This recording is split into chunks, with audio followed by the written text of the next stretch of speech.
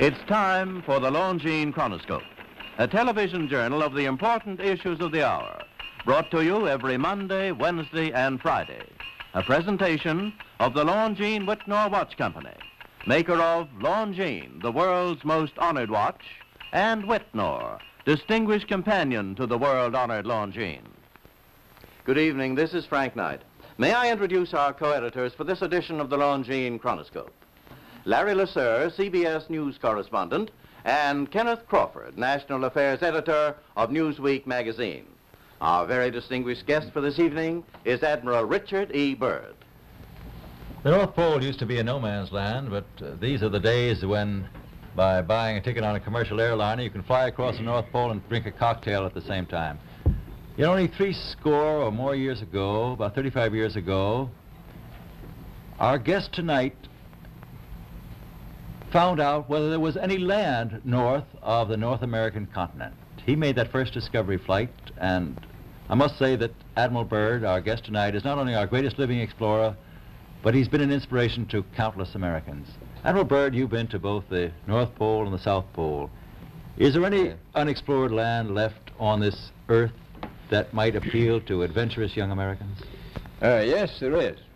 And not up around the North Pole, because it's getting crowded up there now, because they find out it's really usable, not only to live in, but militarily.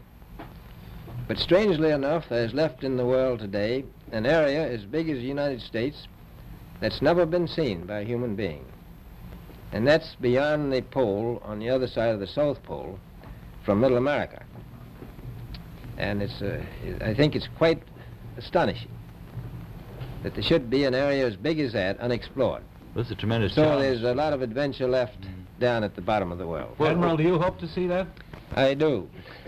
Well, Admiral, Yeah. would you say that since you've been to both the extremities of Earth, are these expeditions to such far-off places, are they getting easier because of modern techniques, or is danger still close at hand? Well, it's a little risky, but nothing like it used to be with the old slow planes and the small cruising radius where we had to put down bases. We replaced the dog teams, and of course that was a big improvement. But now the planes go much faster and they are safer, and they have a much bigger cruising radius. You haven't got the danger of a terribly heavy load. An expedition to which I believe you're the advisor is now en route. What is that expedition doing? Well, that's the Antarctica, and it's a reconnaissance expedition. It's going down to the South Pole area to make certain observations and to look for some bases. They will be back in April, and they will report back, and upon the information we get from that undertaking, we will base the bigger expedition that's to follow. Is that very definitely planned, or is that... That is being planned right now. So I'm willing to say to you that there will be a number of expeditions that will follow, I think, year after year, down in the world, because the government has really become interested. Well, Admiral BYRD, I can understand. I think everybody can, the interest in the North Pole, because it's so near our greatest challenger, Soviet Russia. But why this interest in the bottom of the world? Nobody living down there, is it? No, it's pretty cold. There's only one permanent resident, that's the emperor penguin. The little ones live further north. I tell you one reason they're interested. It's by far the most valuable, important place left in the world for science. That's why the scientific groups all over the nation are really interested. But more important than that, it has to do with the future of the nation, those to come after us, or even during your lifetime, because it happens to be an untouched reservoir of natural resources. And you know, as the world shrinks with an ever-increasing acceleration, far-flung places once useless, like we thought the North Pole was, and no man's land, become very useful. The bottom of the world will be important, not only to us, but to our allies. I was going to ask you, does it have military importance? It has some, and as the world shrinks, it will continue to shrink with an ever-increasing acceleration. thus bringing these places closer. And in the future, I can see a time when it will be very, very important strategically. Well, has the development of air power increased the strategic importance of places like the oh, very much Palma so. Peninsula, we'll say? Very much so. Even now, if anything happened and we lost the Panama Canal, we would have to control the islands just north of Antarctica, which are part of Antarctica. Then between there and Cape Horn. I've heard it said that there are 7 continents in the world, and one of them has never been seen by a woman, and that's Antarctica. Is that actually true? Well, if the Palma Peninsula is an island, as far as I know, that's true. No woman's ever stepped foot upon the Antarctic continent, and it's the most peaceful place in the world. Well, I'm sure that won't last very long. I understand that now that you're working with the Arnold Bread Company in charge of frozen foods. Now, is there any future for frozen foods down these frozen extremities? Well, I think the human race can be helped by that. This was thought out by Dean Arnold, who's, in my opinion, a great humanitarian. He learned that we went down there after 4 or 5 years and finished a meal that we had left there on the table when we had evacuated Little America. Everything was perfect, including the bread.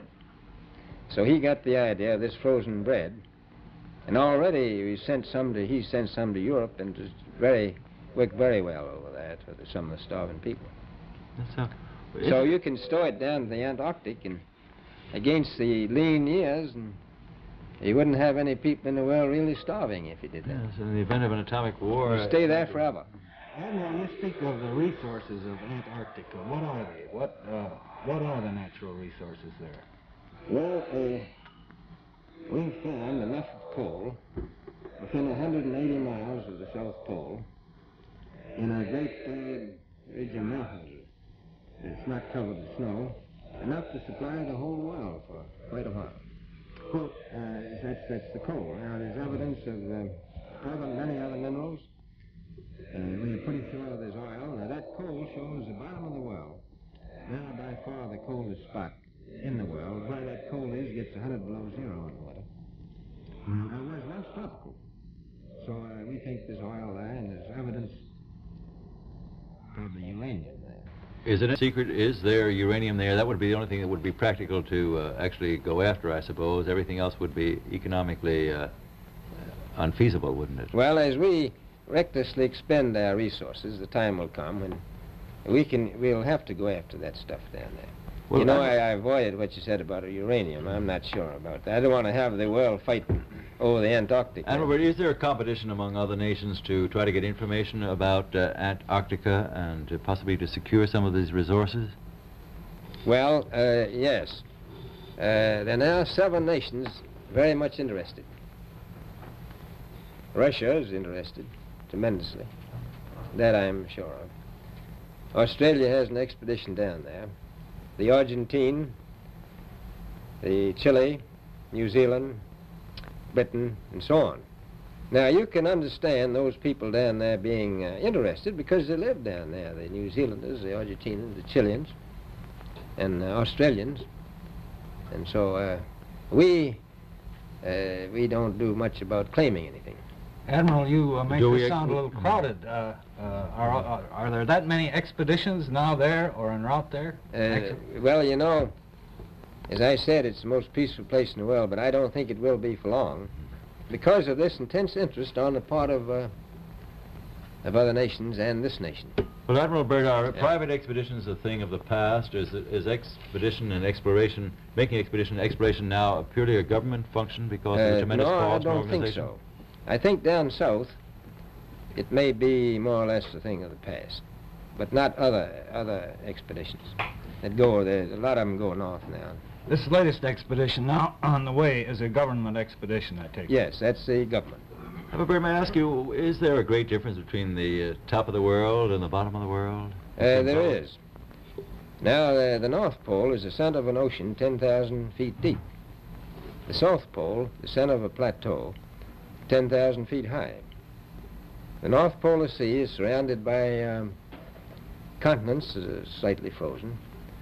The Antarctic continent is surrounded by a belt of ice frozen seas of at least 1,200 miles thick. Now, the south is a plateau. It gets, in some places, 14,000 feet up. I've been over areas about 13,000, and it's a little bit chilly up there. So there's that big difference between the top and bottom of the world. The north really isn't very cold up there on the Arctic Ocean. Not compared to the south. Admiral Byrd, we often hear it said that our young Americans now aren't as hardy as their forefathers. Do you think that Americans do measure up to the standards, the physical standards and morale standards of the past? I do. I don't believe that. I think they're just as hardy. Well, what would you say was the most valuable factor on an expedition? Is it morale, or physical courage, or is it sheer equipment? Well, I've always thought that loyalty was by far the most important trait. The British told me that when I first went down in 28 that I couldn't possibly get through the winter night without a mutiny if I took more than 20 men. But to serve science, I had to take 42 men. And then I took 56 the next time, and so on. And I did find that loyalty was the most important thing during the winter night when it's very hard on your nerves. I think that's best trait. Well, that's a very valuable characteristic at any time. Well, thank you very much, Admiral Byrd. It's been a great pleasure to have you here tonight. It's a pleasure to be with you. Good. The opinions expressed on the Longines Chronoscope were those of the speakers. The editorial board for this edition of the Longines Chronoscope was Larry Lasser and Kenneth Crawford. Our distinguished guest was Admiral Richard E. Byrd. A Longines watch makes the most perfect Christmas gift. It has beauty, elegance, and enduring quality, and a universal reputation as just about the finest of the world's watches. Now, actually, barring accident or abuse, the Longines watch that you give this Christmas will be better than new after 5 or even 10 years of daily use. Time holds no terrors for a Longines. The exquisitely finished watch movement defies normal wear and friction, achieves unsurpassed timekeeping accuracy and reliability. Thus does Longines inner quality match Longines outer elegance.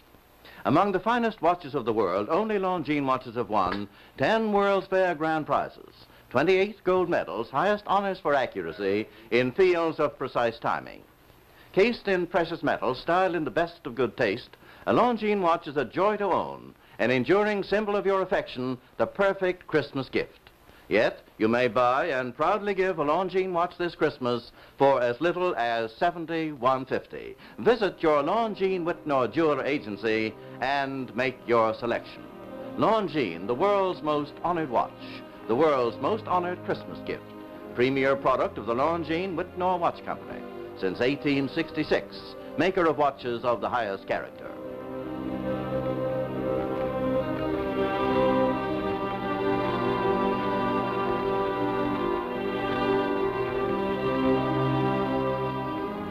We invite you to join us every Monday, Wednesday, and Friday evening at this same time for the Longines Chronoscope, a television journal of the important issues of the hour, broadcast on behalf of Longines, the world's most honored watch, and Whitnor, distinguished companion to the world-honored Longines.